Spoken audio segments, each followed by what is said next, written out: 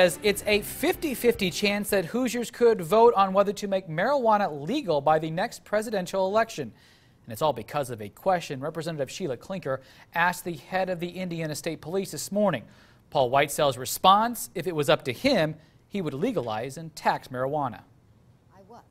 I was surprised and shocked, and so were the other members of the committee. Sheila Clinker wasn't ready for the response she got in a state budget committee hearing Tuesday morning. She says State Police Superintendent Paul Whitesell bases his answer on analyzing data and talking with law enforcement in other states. When the head of the state police tells you he thinks it should happen, I think I have to listen and certainly be open to discussion. Clinker says especially if it's tightly controlled and taxed.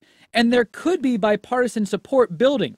Democratic Senator Karen Talian has introduced a bill in the past that would decriminalize marijuana. And Republican Senator Brent Steele says he will be open to the idea as well. Clinker says more study is needed on the issue, but in the long run, it could save the state money. It's time to look at this issue since the rest of the country is looking at it and determine whether it's right or wrong for Indiana. Clinker says the biggest roadblock on the issue may be the House, where there are a number of new members and elections are every 2 years. They would, I think, have some fear of maybe an election process going negative. Clinker is certain that if the issue gains traction and passage, it will be put before the voters in a referendum, like the states of Colorado and Washington earlier this month. 0 to 100, what the percentage chance you think that there will be a voter referendum issue about marijuana in Indiana in the next 4 years?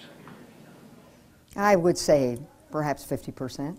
So you're pretty positive. You think there will be a voter referendum? I think there might be, yes. And even then, it may only be a 50-50 proposition that a referendum would pass. If our countries want more money by this way, I think it's wrong. It's going to have better chances of spreading it further down to our children's children, and my grandbabies don't need that. If people are over 21 and it's regulated and taxed, I honestly wouldn't care. I think legalization is a step beyond what I would be comfortable with.